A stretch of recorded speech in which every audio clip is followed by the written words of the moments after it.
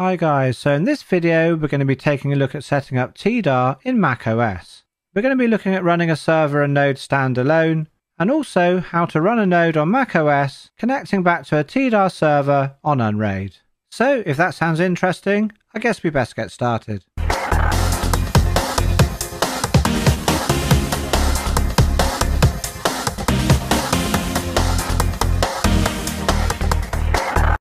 Okay, so now let's install and set up Tdarr on macOS.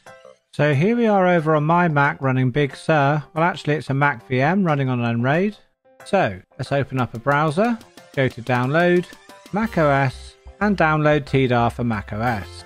So with that done, let's minimize the browser, put the file on the desktop, unzip the file.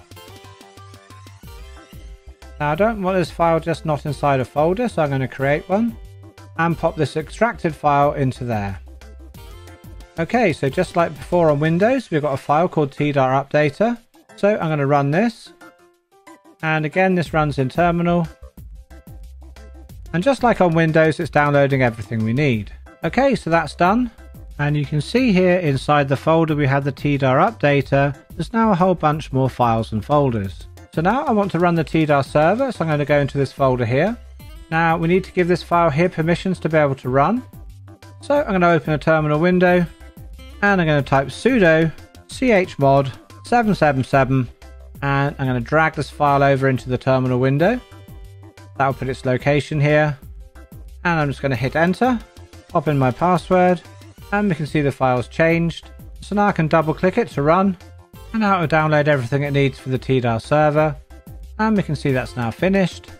And we can see the address that the Tdarr server is running on. I'm going to copy it onto the clipboard, go back to my web browser, open a new tab, and paste in the address.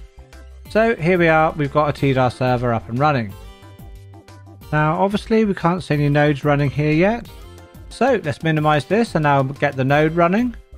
So go back to the main Tdarr folder, open the node file here, so I can minimize the Tdarr server. Go back to my terminal window, again type sudo chmod 777, then I'm going to drag this file in there, make it executable, and now I can run the Tdarr node. And again everything for the node's downloading. If I go back to the web UI, there we can see the Tdarr node being given the lovely name of Lowlies. Wow. Now just like when I set up Tdarr on Windows, I'm not going to go into great information in this video about configuring Tdarr. I'm only going to briefly go through setting up a library, as the setup of Tdarr is pretty much similar on every system, and I go into a lot more detail in my original Tdarr video where I set it up on Unraid. So now as I'm making this video, I found I had a slight problem when using the file browser setting up a library with Tdarr, and I'll show you that now. So I'm going to go across to library and then add a source. And if I add a source here and click on show browser, and I'm going to go into my documents here and into this folder here called transcode test. Let's put the location in here, and for the transcode cache, again I'm going to use the show browser and choose this temporary folder here. Now there's one thing that's going to go wrong. If I scan for fresh files here and go back to the Tdarr main page, and if I scroll down to the bottom here, all of my files have had an error, and if I look at the information about that error, it's basically saying it can't access the source file. This is strange because it sees the actual episode here, but it doesn't actually see it. So basically, using the Tdarr node and server on macOS, as of making this video, we can't use the actual browser to put in our locations. So what we need to do is I'm going to erase the location, and I'm going to open up a terminal window here, and then I'm going to go to my documents folder, and I'm going to drag the transcode test into this terminal window, and that gives me the location. So I'm going to copy the location onto the clipboard and paste that in here for the source files. Now I'm going to do the same for transcode cache here. I'm going to drop this folder temp into here, see what the location is, copy it, get rid of that old location there, and paste in the location. So I'm going to scan the library again, go back to the Tdarr main page, And now we can see the transcoding is working correctly. So it seems that when running the server and node on macOS, we need to manually put the whole location in rather than use the file browser to browse and have it automatically put the location that way. Okay, so now let's have a look at connecting a node on macOS to a Tdarr server running on Unraid. So I'm going to close both the Tdarr server and the Tdarr node here. And now I'm going to run the node and connect it to the Tdarr server on the Unraid server. So, again, just like Windows, we've got a file called configs. 3 config files. I'm going to edit the Tdarr node config file here. I'm going to use TextMate on Mac to edit this. The first thing I'm going to do is change the name here, and I'm going to call it MacVM. Now this MacVM, which is running this Tdarr node, is actually on a different Unraid server to the server which is running the Tdarr server container, so it's going to have a different IP address. I need to find the IP address of this MacVM, which is 10.10.20.169. Again, this is a static IP address assigned through the router using address reservation. So for the node IP, I'm going to pop that IP address in here. And just as we did before, because the Tdarr server is running on Unraid, and the IP of that server is 10.10.20.199, I can leave all this as it is. And again, I'm going to need 2 path translators. So I'm going to add a second set of server and node path translators. So to make it easier, I'm not going to just type it in like I did in the Windows video. I'm just going to copy these ones here and then paste them below. Each path translator location, the server and node, is inside curly brackets. And when we add another one, we need to put a comma after the closing curly bracket. So with the comma there now, I can hit enter onto a new line and then paste in the second path translator underneath. So I'm going to open back up Firefox, make it half the size of the screen, go to my Unraid web UI, open up the template of the Tdarr server, and again I need to map the path inside the Tdarr server into the config file. After server here in between the 2 quotations, I'm going to put that location. And for node, as I'm using the root of my shares, I'm going to connect to the root share, just like I did in Windows.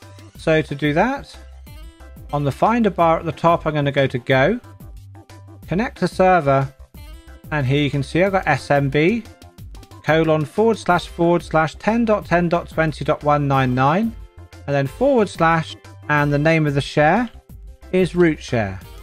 So I'm going to click connect, and there are all my shares. So I'm going to close this now. Again, on the Finder top bar here, I'm going to go to Preferences, and I'm going to check this here where it says Connected Servers. This will allow me to see the connected network connections onto my desktop. Okay, and so here's the root share. So I want to know the location of this. So the easiest way I can do that is I'm going to open the terminal window, and I'm just going to drag the root share into terminal, and then we can see what it is. /volumes /root share. So I'm going to put that in here. /volumes with a capital V /root share. So that's done there. So now we need to put in the transcode cache location, this /temp. So I'm going to pop that location in here, /temp. And then for the node location, again, I'm going to bring out my terminal window, and I'm going to open up the root share here, and here's the transcode temp. So I'm going to drag that into my terminal window to find out its location. Now I'm not going to use this location exactly as it appears here, and that's because the folder transcode temp has a space in it, obviously between the words transcode and temp. And in terminal, when locations are presented and they have a space in it, unless that whole location is put in quotations, to represent the space there'll be a / and then the space. Now in the Tdarr node configuration file, the location is in quotations, so I need to put the location in with the space without the preceding / first. So I'm going to put /volumes /root share /transcode space temp. Okay, so with that done, the node's all set up, so I can close this now. save the changes, and let's close these windows we don't need. Open up the Tdarr folder, open up the Tdarr node folder, and again run the node. Okay, so the node's registered. So I can minimize this. I'm going to go to the web browser, close these windows that I don't need, and open up the Tdarr web UI on Unraid. And so now we can see 3 nodes, the Quadro P2000, the Mac VM, and the Razer laptop. So that's how to connect a node running on macOS to a Tdarr server running on Unraid.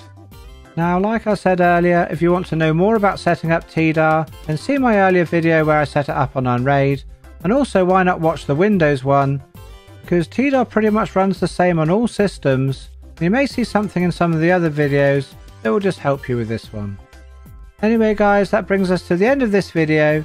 The next one's going to be setting up Tdarr on a Ubuntu based Linux distro.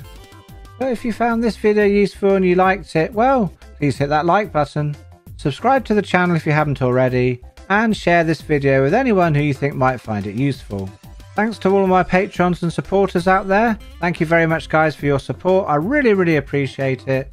It's you guys that make these videos possible. Anyway guys, it's time for me to go now, but whatever you're up to for the rest of the day, I hope it's good, and I'll catch you in the next video.